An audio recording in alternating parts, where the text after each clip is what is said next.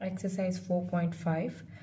Let me tell you one thing. From the last exercise 4.4, the measure of dispersions method we have completed. But here you can see in the exercise 4.4, the question is like price fluctuation of two shares A and B are given below. Which type of share has more relative variation in its price? So the variation in the price of the share A and B is given. Here we are going to make a comparison. Now when the information is given related to comparison, here we have to find out coefficient of variation. So first let's take all the information in the book. Here you can see share A information I have kept separately, share B information kept separately. Now variation, coefficient of variation, the formula is standard deviation divided by mean into 100. So first we need is mean. To find out the mean, first take the value in the column, get it total, that is 3210. Now out of this total, get it divided with the number of observation. You will get 321. That would be a x bar, which will be get minus with x.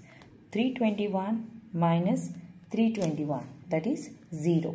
322 minus 321, 1. 325 minus 321, you will get 4. This is how you have to keep on going. But remember, अगर आगे वाला value x का value कम है compared to the x bar, the answer will be in minus.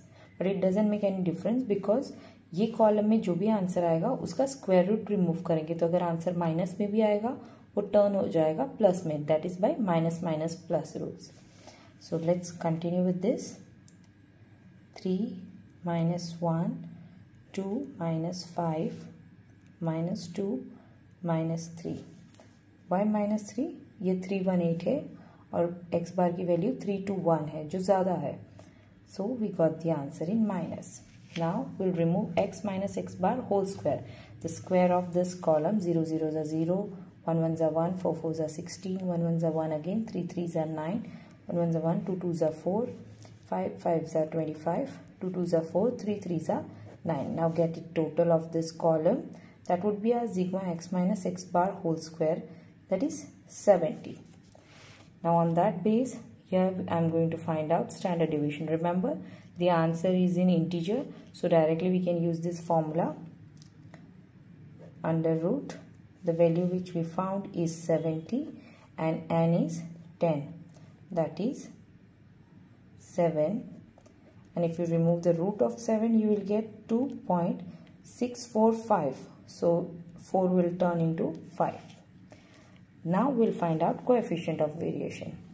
For this, here we have the value of standard deviation, that is 2.65, divided by mean, that is 321, into 100. Get it divide and then multiply by 100. We get 0.825. तीसरा digit 5 number है, तो number change हो जाएगा by 0.83. That's what the coefficient of variance we found. Next, the same question where the information of share B is given. Let's start the calculation here. Again, take the total of x bar, that is 1400, divide the number of observation, that is 10. Here we get the answer in integer. So here this is the formula we are going to use to find out standard deviation. And to find out this, we'll get x minus x bar. The x bar value we found is 140.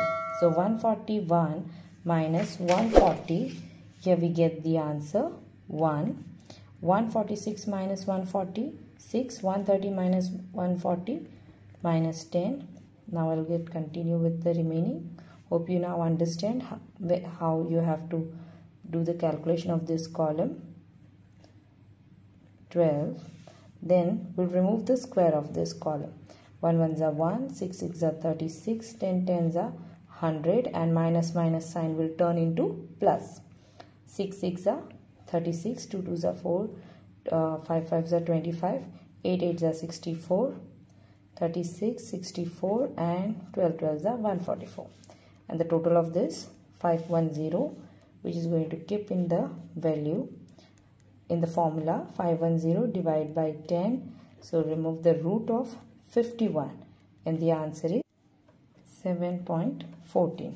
Now just keep into the formula of coefficient of variance, that is standard deviation 7.14, mean that is 140 into 100, and here we get the answer 5.1% of the coefficient of variance. Now here we can say that share B is more. Second question, the daily salary of administrative staff of two companies yielded the following result. Here the company A and B, mean and standard deviation. Find which company has more stable salary. So here we already have the information for mean, the comparison of company A and B, and the standard deviation of company A and B. So let's take all the information in the book. And here you can see the mean and standard deviation is ready, we have, so we no need to find out anything. Just keep into the formula to find out answer. S is 30 and the mean is 600 into 100. Here we get the answer 5%.